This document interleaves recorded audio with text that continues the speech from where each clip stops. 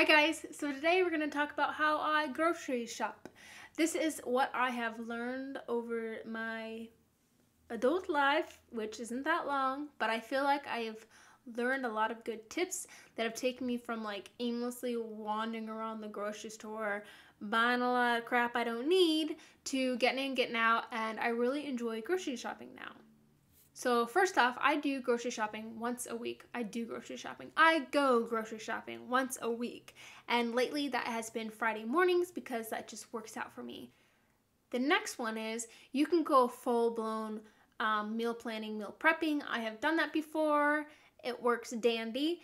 But you don't have to go to like a super extreme if you don't want to. You can look at what meals you've been really enjoying lately, what ones you want to cook that week. I don't pick out a meal for breakfast, lunch, and dinner for 7 days. I almost said 7 weeks. 7 days. I don't do that. I kind of look at, right, for breakfast, I know lately I've been having smoothies, so I need to get bananas and frozen fruit for that. And then recently with the whole raw vegan for the summer thing, I have been eating a lot of fruit, a lot of salads, raw tacos, and it kind of makes raw vegan almost makes my shopping list easy because all I have to do is buy fruits and vegetables, and I really enjoy buying fruits and vegetables. Make a shopping list that should be above do it once a week. Go with a shopping list, go with a plan in mind. It makes it so much easier. The days that I don't go with shopping lists, I buy way more food than I need to. I spend money I shouldn't be spending, and I get things that I don't eat and go bad. So then I look at my shopping list, and I then break it up into stores. So I go to a store for all of my bulk produce. I go to another store for smaller things that I don't necessarily need in bulk, or I know it won't be in that store. The great thing about knowing what you want, and for me personally, all of my stuff is in one section, the produce section. I can make a beeline for that part of the store instead of like, I feel like a lot of people just kind of walk up and down each aisle and they're like, okay, I need that. Right, I should get some of those. And it just takes them forever and they get things they don't need.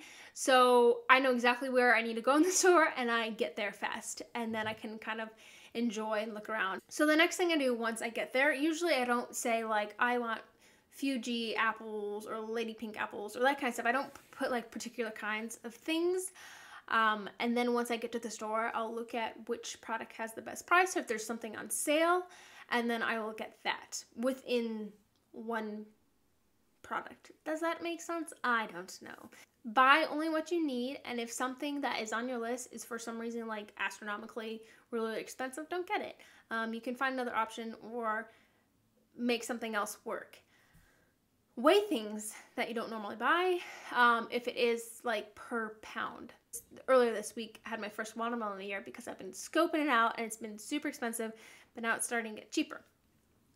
But a couple weeks ago, I saw a watermelon and it was like 88 cents a pound. I'm like, 88 cents a pound? That's great, because usually they see things that are like $2 or $3 a pound. And I looked at it and I kind of picked it up. I was like, this is probably only a couple pounds. I was like, okay, this is great. And I like started to walk towards the register with it, and then I was like, weigh it, Victoria, weigh it, this little voice said.